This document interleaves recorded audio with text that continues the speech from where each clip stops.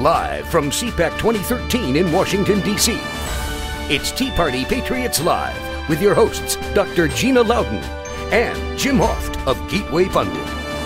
Good morning and welcome to Tea Party Patriots Live at CPAC 2013. This is Jim Hoft, and I'm here this morning with a couple true patriots in the conservative movement. We have KCarl Smith and his brother Carney. Welcome with us again. Thank you. This morning we wanted to talk about an incident that happened yesterday, and what we want to do this morning here for Tea Party Patriots is we want to set the record straight. The liberal media is reporting, several websites this morning are reporting about an event yesterday where there was a minority breakout session here at CPAC 2013. KCarl was a participant leading the breakout session, and he was confronted by a man at during the question and answer period. Could you tell us a little bit about that? Just briefly, he stood up, and I was talking about Frederick Douglass. He made a comment that he was a Booker T. Washington type Republican, meaning that he felt that Booker T was more inclusive in his philosophy, more of uniting. And I was going to make the comment to him. I said, well, no, Booker T is the second Douglass. And I was going to express to him how Douglass wrote a letter to his former slave master forgiving him for all the things he did to him. He at that time interrupted my statement and said, oh, thanking the slave master for food, shelter, and clothing. And at that time, before I got a chance to respond, the audience turned on him and attacked him, except for the one or two people he had with him who supported him. But 99% of the people in that audience gave him what for, so I never got a chance to respond. And you know, that's a big part of the story right there, that of course the liberal media isn't going to report. Sure, yeah. That the audience here at CPAC came to your defense immediately. Right. And you were in the room too. Exactly. Yeah. But the part of the story that's not being told, what happened after I went to my table to do a book signing. I guess my brother could really talk to that, because I witnessed the conversation he had with this guy. Great. Now, and let's get right to that. So this happened at the end of the session, the breakout session. Right. So it was kind of wrapping up, and then immediately afterwards you went and started to sell your book again. I have a book entitled Frederick Douglass Republican: The Movement to Reignite America's Passion for Liberty.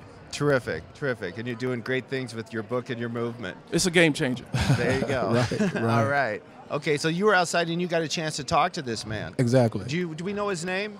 Scott Terry. Scott Terry. And did he give us any more information about himself? Do we know he was a student?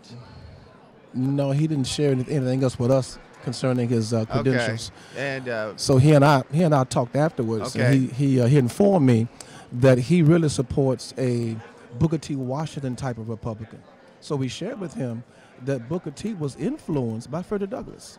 Matter of fact, so much so to the point that Booker T. Washington wrote a biography about Frederick Douglass, and no one was more inclusive than Frederick Douglass. So when he heard that, he said, "Well, I can go for that." So he ends up buying a book, and he shook our hand. He said, "I like that." That's amazing. So that shows the persuasiveness of the message and how it does change the hearts and the minds of people, no matter what the color is. You know, you have a good assistant here, which is actually your brother. Yes. But, you know, that's great to hear the rest of the story and the fact that you guys were able to persuade this man, who the liberal media is calling some CPAC racist now, trying to label us all as racist. Sure.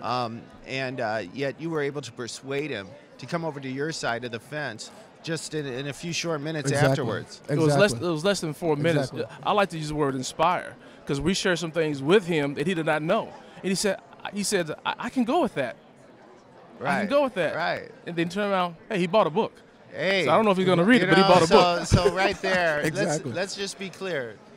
The media isn't going to report this, okay? We know that. We know that. But we're going to report it here at Tea Party Patriots, because that is important. Very. And how has the reception been for you guys since you've been here?